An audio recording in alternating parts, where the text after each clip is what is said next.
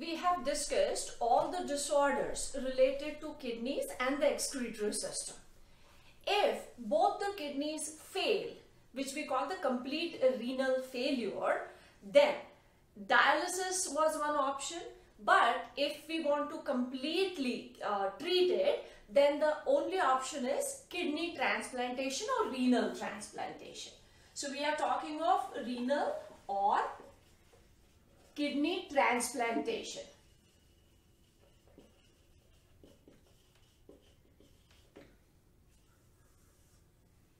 The first kidney transplantation was performed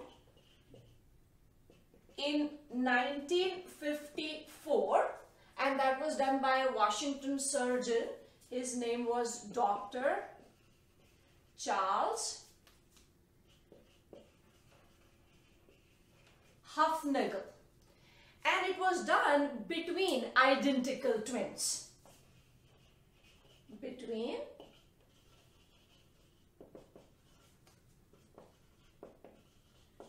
So the identical twins, one was the donor and the other one was the recipient. So this is the first kidney transplant. First in India was performed in Christian Medical College, Vellore.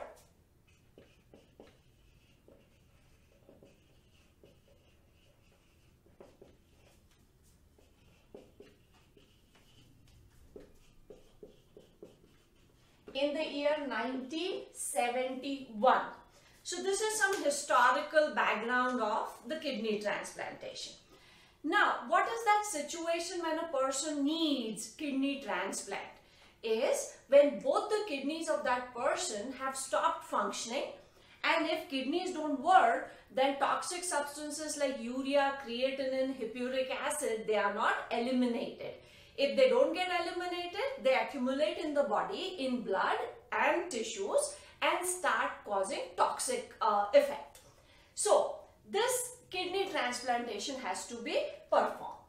So there has to be a donor. So what things are going to be checked for the donor? So if we talk about the donors, who can be the donor?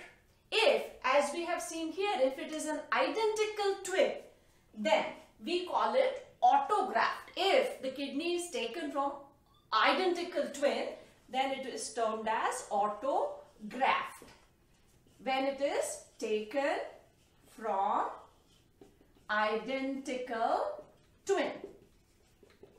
So this is the kidney, donor kidney that we are talking of. If it is taken from any other donor, who can be a sibling, a close relative, or any other member, then we will call it allograft. Allograft is kidney of other person. Now, that other person could be a living donor, and living donor could be the sibling, a relative, or an unknown donor, an unknown person. Then also it is known as allograft. And if the kidney is not available from any living individual, then it is taken from a dead body. That is known as cadaver. So from cadaver also it is taken. And cadaver is dead body who has probably died because of brain death due to some kind of injury. So this is the donor. We have to check whether the donor is healthy, the age appropriate, and free of diseases. So the third thing which has to be checked is the donor should be free of diseases. Diseases like hypertension, diabetes, malignancy, those kind of diseases. And then donor recipient matching has to be done. So the next thing is donor recipient matching. And the things which are to be matched, first is blood group, the donor and the recipient should have the same blood group so that there is no ABO or RH incompatibility. The second thing which has to match is the antigen which is present on the leukocyte. It is known as human leukocyte antigen. That is HLA. HLA is the abbreviation which is given to this antigen, and it is present on leukocytes. This antigen, every individual receives 3 sets from mother and 3 sets from father. So maximum matching would help in the donor to give the kidney to the recipient. So there are 3 sets of antigens, which so every individual has 6 sets. 3 sets received from mother and 3 sets received from father. More of the antigens they match on the leukocytes of donor and recipient, better that graft would be. So there are 2 main things which are to be matched: blood groups, human leukocyte antigen, and before that the antibody matching is also done. So third is antibody matching. In this, what is done is the blood from donor and recipient is mixed in the test tube and it is checked for any kind of reaction. But the main 2 things are this antigen of leukocyte and the blood groups. Now after the donor's kidney matches with the recipient's body in all these respects, then the kidney is taken out. As soon as the kidney is taken out, it is flushed with a coolant, that is mannitol type of substance. So the kidney, after it is being taken out, is flushed with a coolant like mannitol and stored in iced solution.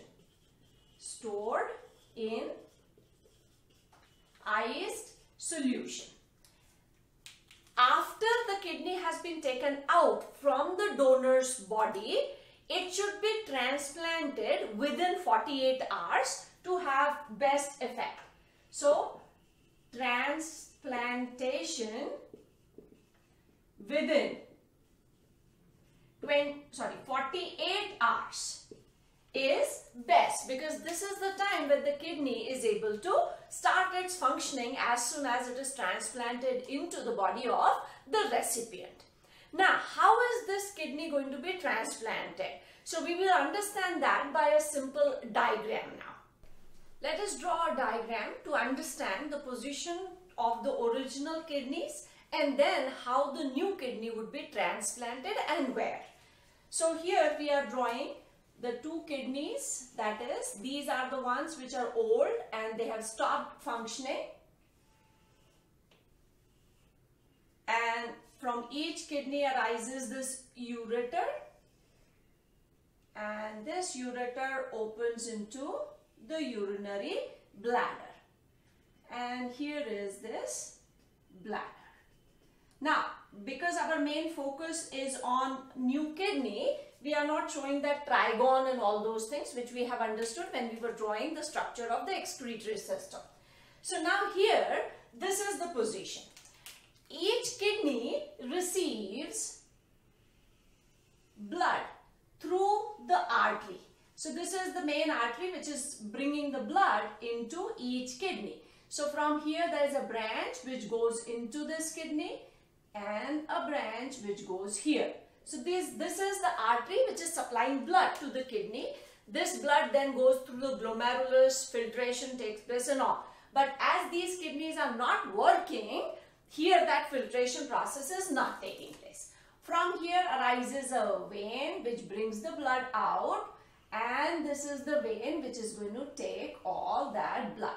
So here we are drawing this vein which is in blue, and this is the vein which is coming out of the kidney.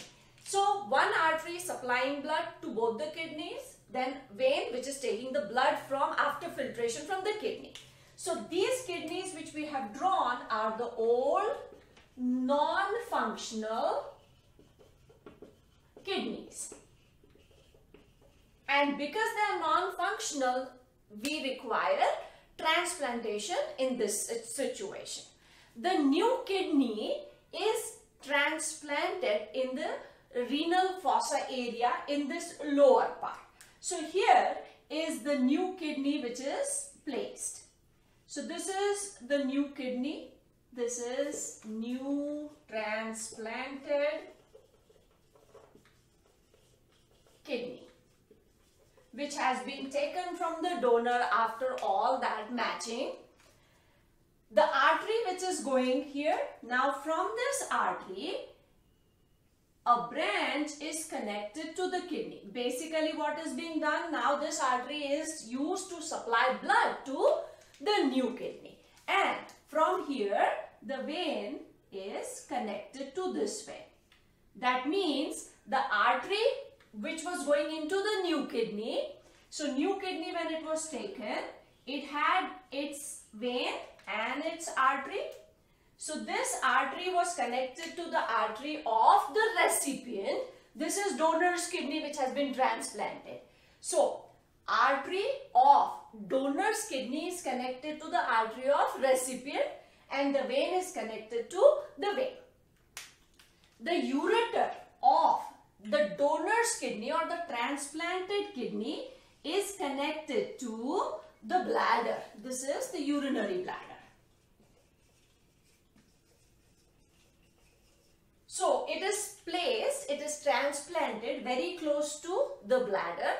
There is connection with the main circulation of the recipient's body so that the blood flow starts in the kidney. Normally, as soon as the blood flow starts, filtration takes place and urine production starts. But sometimes it takes time, about a week's time also. And as soon as filtration would take place, urine would come into the bladder and would get eliminated. That means the old non-functional kidneys are allowed to remain in their position. A new kidney gets transplanted here. After transplantation, the main and the most important thing is the recipient is put on immunosuppressant. So let us write it here. After transplantation, the patient, the recipient, is given immunosuppressant. Immunosuppressants. Like one such substance is cyclosporin or cyclosporin A. Now what is this immunosuppressant going to do? This recipient has received an organ from some other individual's body.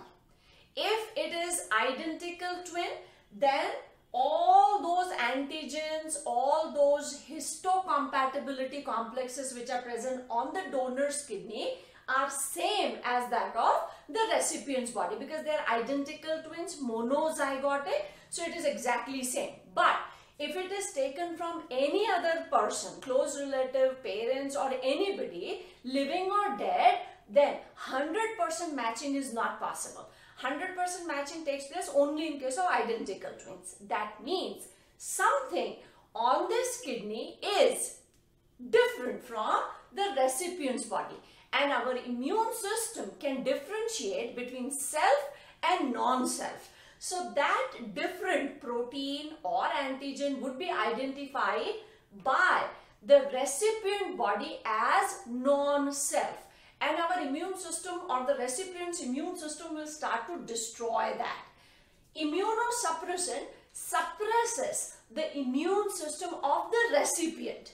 So recipient's immune system is suppressed to that level where it doesn't recognize the non-self part or that foreign particle present on that kidney.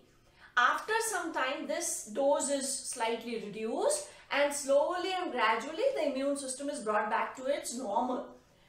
If immune system is suppressed to accept this kidney or this organ, then there is a risk that the other foreign particles, germs, pathogens which are entering, immune system will not be able to identify them also. So the chances of infection are going to be very high, and that is why after transplantation the patient needs to be hospitalized for a longer period of time so that the patient is free from all these infections, and there is a close monitoring which needs to be done.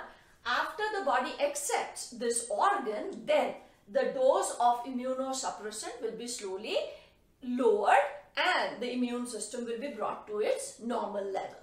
So this is the final thing which has to be done if the patient's both the kidneys fail. Dialysis may work for some time, but finally another kidney has to be transplanted, and depending upon the availability, it can be taken from a living donor or can be taken from a cadaver also.